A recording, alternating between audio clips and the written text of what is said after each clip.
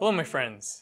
In today's video we're going to go over how I feed my coral and why you may want to consider feeding your coral. Real quickly before we get started, if you're new to this is a channel all about reefing, predominantly about my SPS dominant display tank. However, I do have a lot of LPS and zoanthids as well.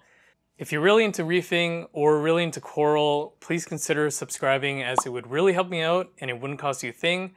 And please hit that thumbs up button for the YouTube algorithm. So here's the stuff that I feed my coral. The first ingredient is Reef Roids. So this is Polyp Lab Reef Roids. And the thing I really like about Reef Roids is that it's made up of uniform particles. And what that means is when I'm feeding with this Kent Marine Squirt, or if you use any type of pipette or anything, I've tried other foods where the particles are not uniform. And what that ends up doing is that it just ends up creating like a big jam right at the end there. So you squeeze it really hard and then a ton of food comes out. And that's not what you want. So I've never had that issue with Reef Roids, and that's one of the reasons I really like it. These two are foods I've recently acquired, maybe in the last few months. I don't use it very often, and in fact, I don't feed my coral that often. But I've got oyster feast here, and it's supposed to be really nice particle sizes. And I'm trying this out, Brightwell Aquatics Microvore. So I'm going to show you guys how I prep the food. So I've just got, this is just an empty cup. There's a bit of water there, a bit of tank water. So I don't measure anything when I'm mixing up this food. And I'm following, the way I use Reef Roids is the way Billy Pipes teaches us to use Reef Roids in one of his videos.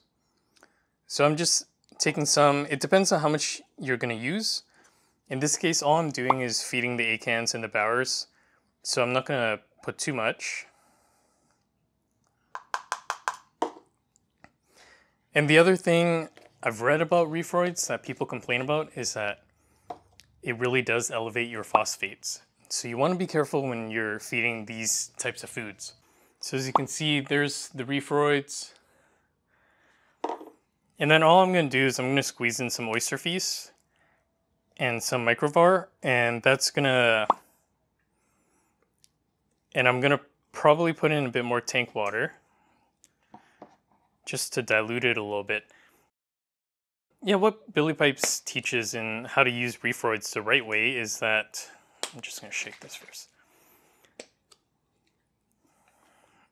is that when he's feeding his LPS, he likes to make a thick slurry. When it's mixed up, you want a consistency, something like this. And the way you can tell it's thick enough is when you go and use a pipette or some other type of instrument to feed, what it should look like is you're putting some type of semi-solid type of food onto the coral.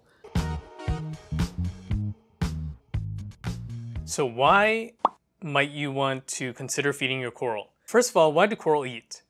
Coral are very unique animals, and like all animals, they need energy. And a lot of coral have two ways of obtaining that energy. The first one, they can do so with sunlight, and the zooxanthellae, that's a special type of algae that's actually residing inside them. And those produce the energy which the coral will use to grow and to perform its biological functions. And the second one is by consuming foods. So whether that is actually catching copepods or other small organisms that reside in your tanks, or by eating specialized coral foods like the ones I just shown you that I feed. Although I'm only showing you the target feeding of LPS, SPS can also eat. If you look closely at any type of SPS, and especially like Montipora, those polyps that you see, those can actually grab microparticles, pull them into the skeleton, and there the food will get digested and processed and produce energy for the SPS. So LPS SPS, and even some zoanthids, will consume foods.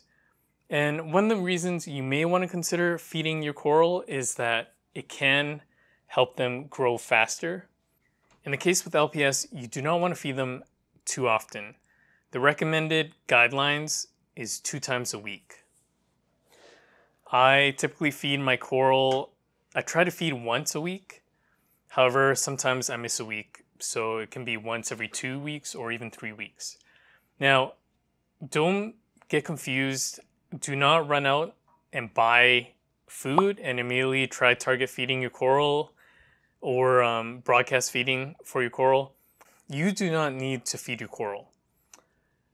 As long as you have fish in your tanks and you're feeding the fish, the coral are getting food. And besides the fish food and stuff, like I mentioned earlier, copepods, there are a lot of microorganisms or smaller organisms in your tank that if these coral polyps, if their tentacles can grab them, they're probably eating throughout the night. If you watched this far and you haven't done so already, please consider subscribing. Again, it really helps me out, and I'm going to thank you in advance. And as always, thank you for watching, my friends. Take care, and I will see you next time.